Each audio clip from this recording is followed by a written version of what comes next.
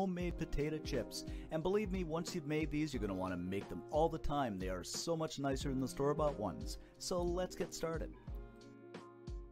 So what we're going to do is get started here by peeling the potatoes. Now you really don't have to peel these, you can leave the skins on. I just think they look a little nicer with them on. And you're best using a fairly low starch potato such as a russet or Yukon Gold, but you can use just about any potato you want.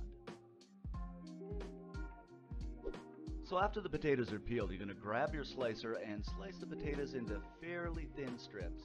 I only paid about $4 or $5 for this and it works perfect. You can slice these by hand too using a knife. You're just not going to get the consistent thickness, so the slicer makes life a lot easier. This is about what you want here, a nice thinly cut potato.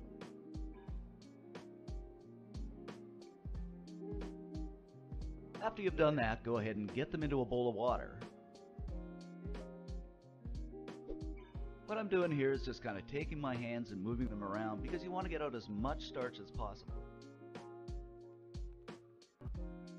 Then we're going to put the potatoes into a colander and give them a good rinse.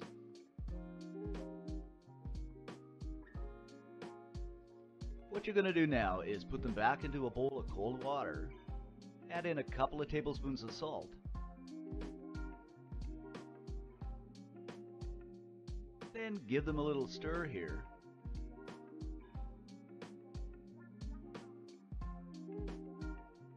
And leave them set for, I'd say, about 30 minutes.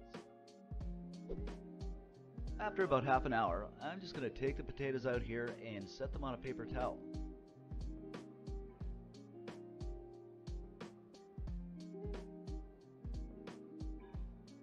Put another paper towel over the top and just kind of pat them down. You want these as dry as possible because we're going to fry these and we don't want spats when we're frying.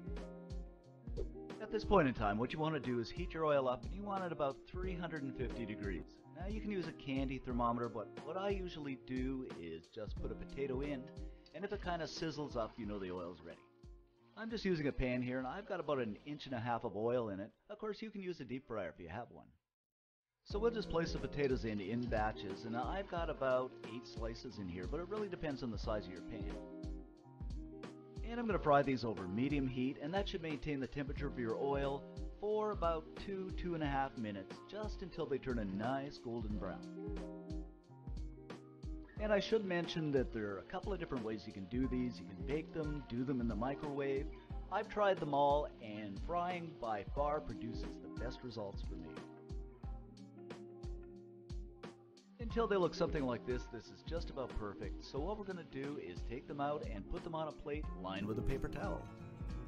Of course, you're going to continue to fry the rest of your potatoes this way. Once the potatoes are done, we're just going to season them up. I'm just using a bit more salt here, but you can use whatever your taste buds are calling out for.